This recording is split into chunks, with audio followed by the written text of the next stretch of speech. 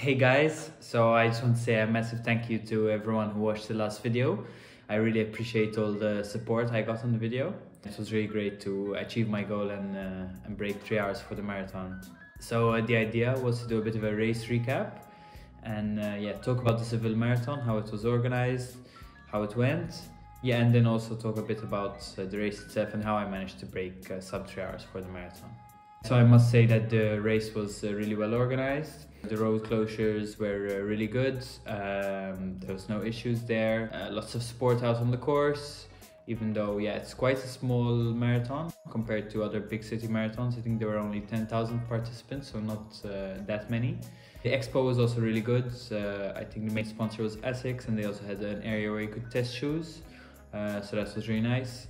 There was a pasta party the day before. We had some pasta there. It was a relatively small portion, to be honest, so not enough to carb load for sure for a marathon, but it was good to get that anyway. It was free, and then we had some dinner after that. So at the start there was also a bit of an issue. There wasn't enough toilets, so you had to wait a very long time to use the toilets before the race. And there were also some people that were actually peeing just beside the start, so that was not something very nice to see.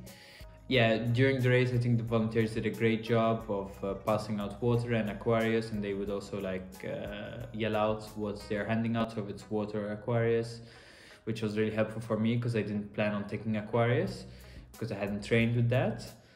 And they also handed out at some point bottles of water, so you could carry it with you for a little while, and that was very helpful as well.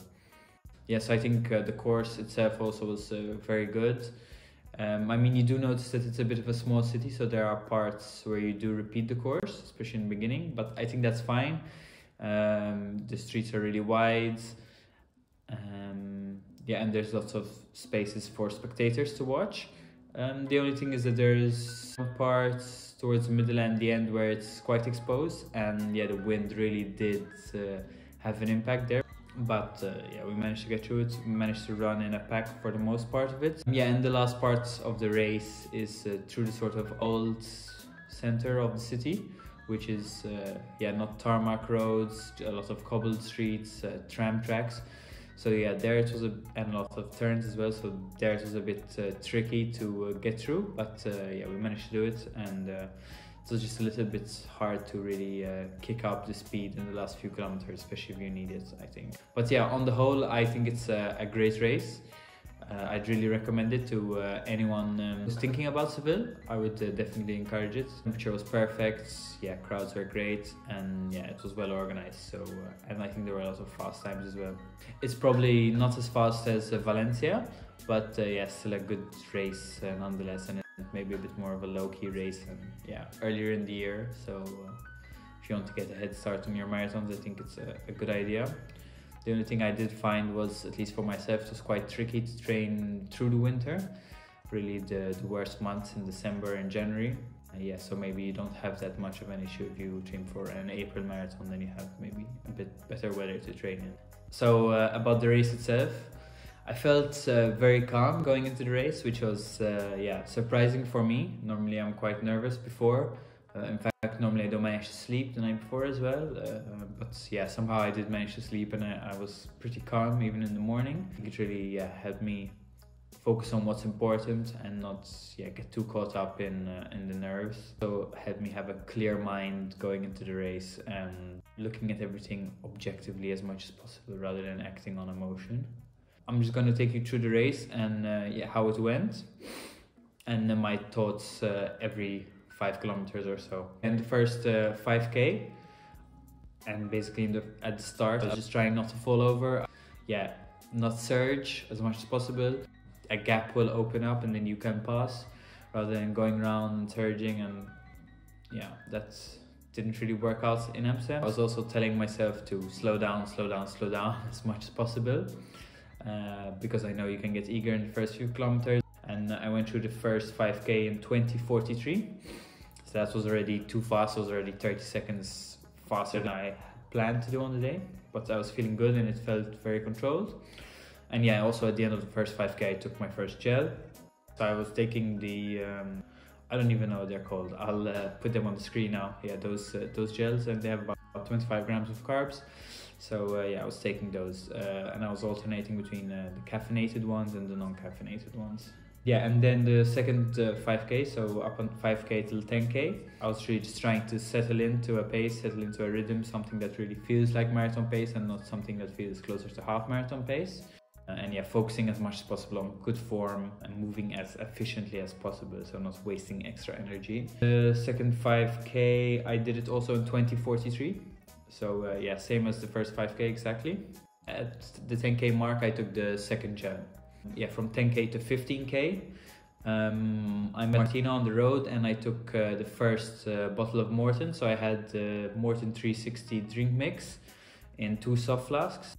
So yeah, split over 2 soft flasks, so each has 40 grams of carbs. And when I passed Martina at around 12.5 kilometers, I took this first soft flask, and I took it as slowly as possible. So I tried to take it over like 2 or 3 kilometers because I knew I was gonna pass her the soft flask at 22K next. So yeah, I said I have time to take it, so I'll just take it as slowly as possible and not let my heart rate creep up just because I'm downing this Morton. And yeah, I think that worked really well. The third 5K split, I did it in 2049. Slowed down slightly, but yeah, still well ahead of schedule, so I think that was good. From 15 to 20K, I did it in 2058. So slowed down a little bit more again, but still, still going faster than I had wanted to. And yeah, I did notice that some people started passing me here. So I did get a little bit concerned by that, and I was thinking like to myself, am I slowing down? Like, what's going on? But yeah, it was just marathon nerves, I guess, kicking in at that point. From 20 to 25K, I did it in 2059. Yeah, and at that point I was just trying really to remain conscious of my effort as much as possible. I did notice that at this point in the race there were like some quiet spots, 1 or 2K stretches where there weren't many people. And yeah, I don't know, it just somehow concerned me a little bit and started making me slightly worried. I was just really trying to gauge my effort, and if I was reaching my threshold, to really just dial it back about 5 seconds per kilometer. I was just worried I'll reach threshold just a bit too soon, and yeah, would end up bonking. So I knew that was still a possibility at this point. From 25K to 30K, I actually started overtaking the people that had previously overtaken me about 10 kilometers before that. So that was a good feeling, and that gave me the confidence and reassurance that okay, what I did before was a good idea, to really just slow down as much as possible, remain calm, and yeah, not go over my threshold. So that was perfect. Yeah, and I did the 25 to 30K split in 2049. So picked it up a little bit, and yeah, felt comfortable still. From 30 to 35K, I did it in 2050. So still very similar splits. Yeah, and at this point we passed through the Plaza de España, and yeah, the support there was amazing. There was support all around, and you go around the Plaza de España, so yeah, there's lots of time to soak in all the atmosphere. And I really felt like I had to hold myself back and not go any faster, because I felt myself like surging. Yeah, and I also knew that I still had to control my effort at that point, because there was still 8 kilometers to go. So yeah, you could end up surging, going into half marathon pace or 10K pace, and then still not finish the race. So I really had to calm down. From 35 to 40K, I was trying to pick it up a little bit, because I knew we were nearing the end, and I did manage to pick it up a little bit. That 5K split was 2040. So yeah, just a little bit quicker. But at the same time, in the video you can see at 35K I'm saying like, yeah, really starting to feel it now, feeling the marathon in the legs. Yeah, the sports also around that point was really good, especially once you enter the old town.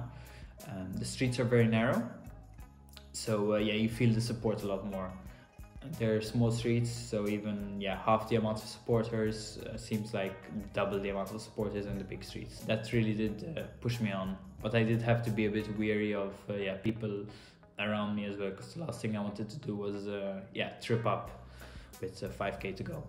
And then yeah, the last 2 kilometers or so, so the last 2.195 kilometers, I knew that sub 3 was in the bag. I was just starting to do mental maths, starting to see, okay, can I break 2:57? Yes. Okay, can I break 2:56? Maybe. Can I break 2:55? Probably not. So it's just like all these scenarios started going through my head, and I started thinking like, okay, what do I need to run the last 2 kilometers to reach that goal? And it's, yeah, lots of mental maths, and yeah, I guess that's one way of making the last 2 kilometers go by faster.